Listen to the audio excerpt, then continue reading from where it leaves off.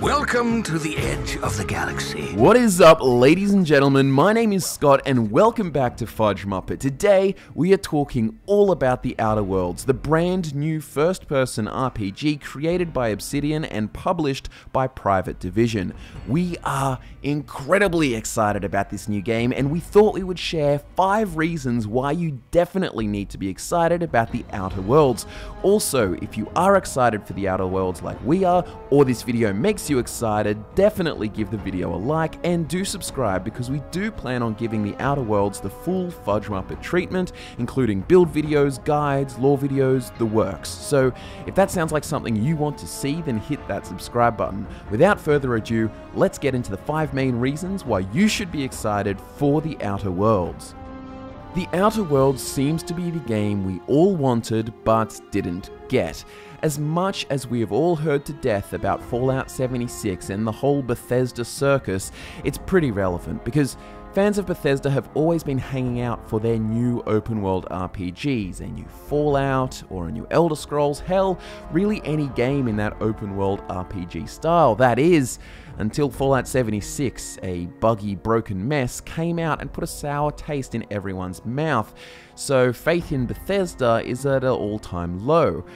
In comes Obsidian, announcing The Outer Worlds, a first-person single-player RPG ready to fill the void. For ages, all we fans have wanted is another great single-player RPG, and the industry trends seem to put years between each release, even from different companies. So there was no better medicine to cure 76itis than the announcement of The Outer Worlds. It's also been fantastic because they've been so transparent and open with both information and gameplay, giving us a really good idea of what the game actually is. The Outer Worlds really seems to be delivering on what fans of the genre want, rather than having microtransactions and multiplayer ham-fisted together and inserted uncomfortably where the sun don't shine.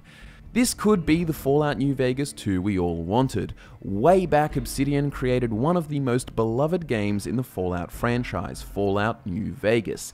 It came filled with RPG complexity, choices, characters, meaningful decisions, and it matched the tone of Fallout 1 and 2 while also continuing those stories through the world. And alongside that, there's a whole host of reasons it's great that you have surely heard before. It's, put simply, a really good game. So you could understand the excitement we had when we saw that not only is Obsidian, the game company behind New Vegas, creating The Outer Worlds, but also Tim Kaine and Leonard Boyarsky, 2 of the original creators of the Fallout franchise, are directing the project. Sounds like a match made in heaven.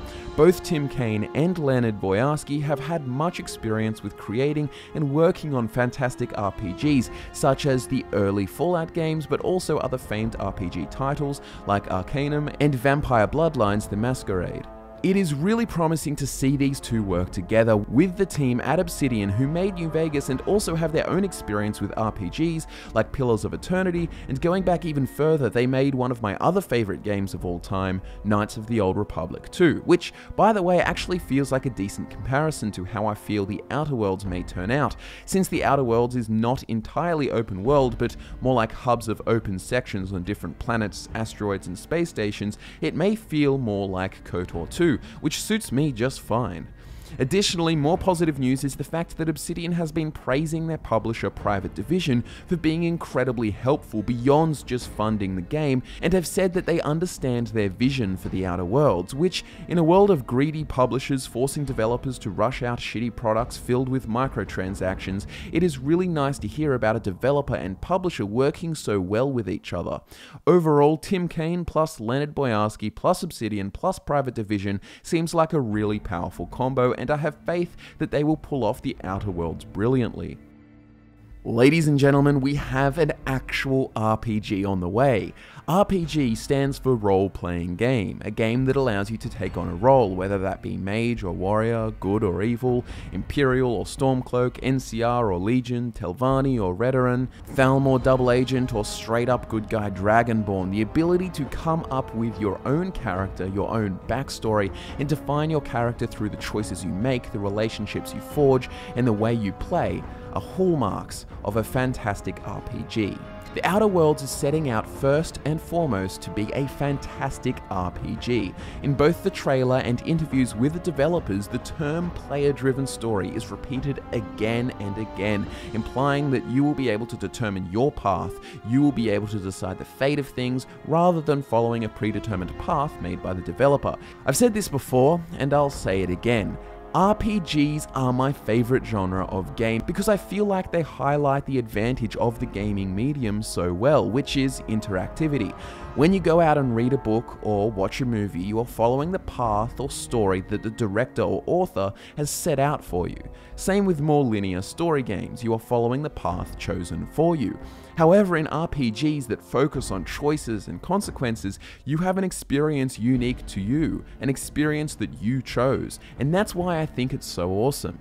The best RPGs, in my opinion, give you the tools to live out the what-if scenario. What if I just killed everyone? What if I chose this side and then betrayed them? What if I stole this from him and gave it to her? It adds awesome replayability, and it allows you to explore these awesome universes in so many ways. It's so often that these days a game calls itself an RPG just because you can pick abilities from 3 different skill trees or something. Well, you can pick different perks in Call of Duty, but that doesn't make the cut as an RPG. RPG's core is choice and consequence, and the reason I'm so excited about the Outer Worlds, and the reason you should be too, is that they are really honing in on this concept. Player-driven story, choice, consequence, factions to join, companions to form relationships with, playstyles to use, different methods of achieving goals. I'm just really excited to see this game come into fruition. Reason number 4 to be excited is the fact that this is a brand new IP, a brand new universe, not a pre-existing franchise, which allows it to be taken at face value. It won't be stacked up against previous entries. It is usually the case that franchises can get burnt out, and there is either a drop in quality or change in vision that people don't agree with. Franchises often get hit with bloat that comes from its success and money-making potential, leading investors wanting to squeeze the shit out of it. Look at Fallout 76, or the Star Wars sequels, or the fact The Hobbit is 3 movies. It kinda sucks that this happens most of the time.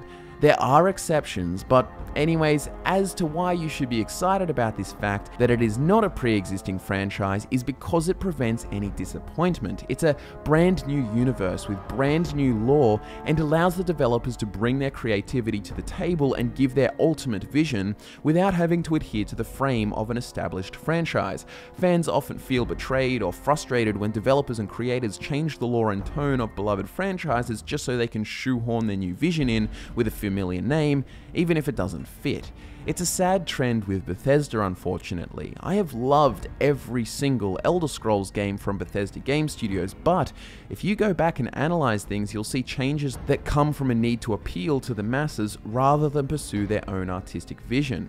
In Daggerfall and Morrowind, Cyrodiil is described as this awesome jungle land with rust dragons, a Venice-like imperial city, and a rice-based economy. When Oblivion came out, it was much more generic, more Lord of the Rings feeling, inspired by the success of the films at the time. Nords have always been described as a wildly different culture, Vikings on steroids in a harsh frozen land, but when we get to Skyrim, they've been toned down and feel closer to what Cyrodiil was like. I love all those games, but the point I'm trying to make is that the Outer Worlds has the freedom to establish a tone and setting that it wants without having to live up to previous installments or preconceived notions about the world. So Obsidian has the chance to do whatever they want with a brand new universe. I'm excited to see what creativity they come up with. The final reason to be excited is that this game is coming out this year in 2019.